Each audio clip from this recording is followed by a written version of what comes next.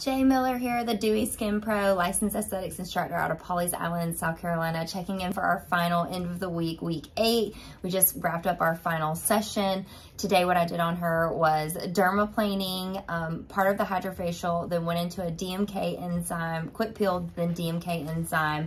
Let that set, completely removed that, finished her with some boosters with the hydrofacial, and then the final step of the hydrofacial and serums and sunscreen and all of that. So, Rebecca, tell us how you feel. How does your skin feel overall with age management?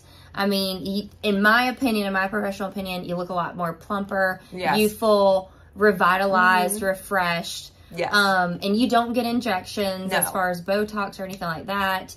She's been regularly doing the Curve device and doing the Skin Wand device and an eye tool microcurrent device, and then following her at-home regimen as much as she can. And like I said, we just wrapped up today and you look great. So how do you feel?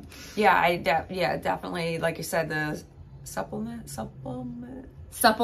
Yes. Yeah. And it definitely looks better and it feels better. Yes, I love it. Good, yay.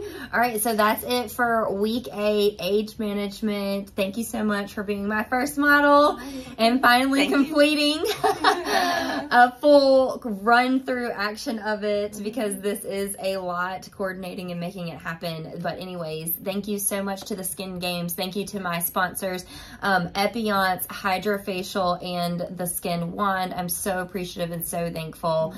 So yeah, thank you so much.